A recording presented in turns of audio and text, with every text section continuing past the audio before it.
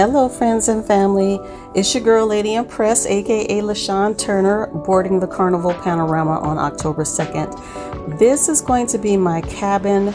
I have a standard balcony, king size bed, couch. Everything is new, fresh. The ship maiden voyage was in December of 2019, right before the COVID pandemic.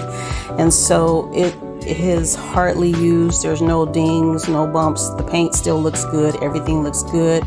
Everything in good shape.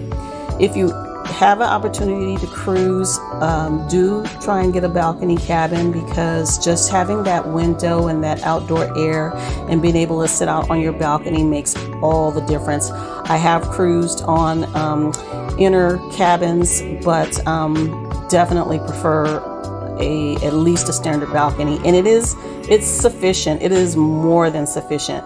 Look at the space for one person or even two. It's very spacious for that purpose, you know, of one or two people.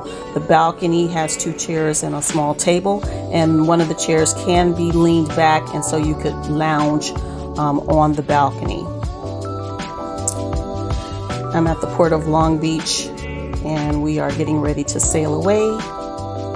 This is a very big ship, and there are a lot of open spaces. You don't have to congregate where other people are congregating unless you really want to. Flat screen TV in the room. The carpet is nice. Just a spacious cabin, and you have a vanity desk with a stool, and you can set up and put your makeup on. And I will say that they could use some USB ports by the bed. All of the electronic plug-in stuff is on that vanity. This is the Lido deck, looking up to the sky zone from the Lido deck, and the buffet. So the sail away buffet was excellent.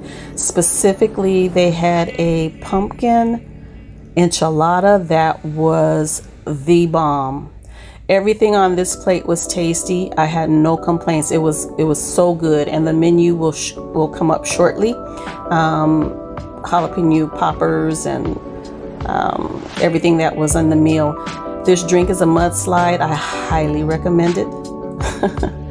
This is a blended mudslide. I highly recommend it. Those are the cheese and jalapeno poppers, and that is the enchilada that was so delicious. OMG. And I had ribs and everything that's on that menu right there I had. And it was excellent. 100%. I'll be doing a review of that for Newsbreak.